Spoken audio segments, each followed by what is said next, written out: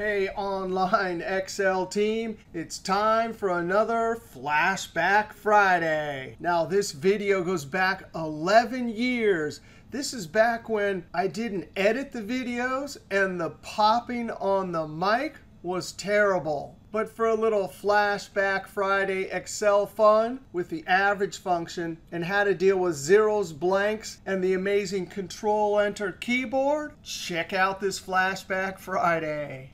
Welcome to YouTube Excel Magic Trick number 3. Hey, if you want to get this workbook downloaded, just click on my channel and then click on my college website and you can download this. Hey, we're going to look at trick number 3. It has to do with the average function and go to. Now, what we want to do is we have test 1, test 2, test 3. These are columns of numbers. We want to take the average. Now watch this. Instead of just doing it in one cell and copying it over, I'm going to highlight all the cells that I want the function to go into. Now notice it's hard to see in this video, but this is a light color and all the rest are a little bit darker. You always put the formula in the light cell, and then when you hit Control Enter, it populates all the cells with the formulas. So here we go.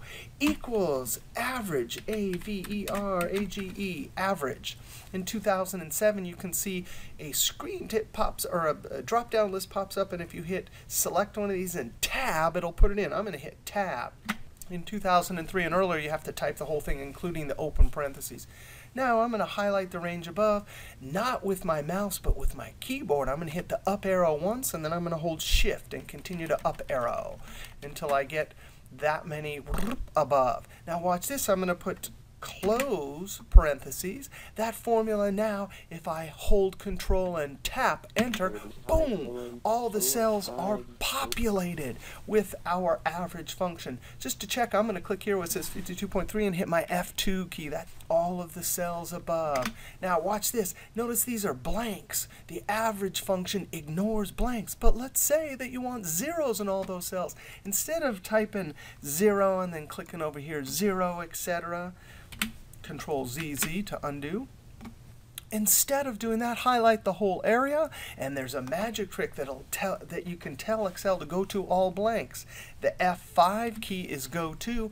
Ooh, special. Here's where all the hidden go to tricks are. Click special, click blanks. No way. Click OK. Look at that. All the blank cells are highlighted. Now type a 0, and Control Enter is our keyboard shortcut that'll populate all the selected cells with the thing you type in. So I'm going to Control Enter.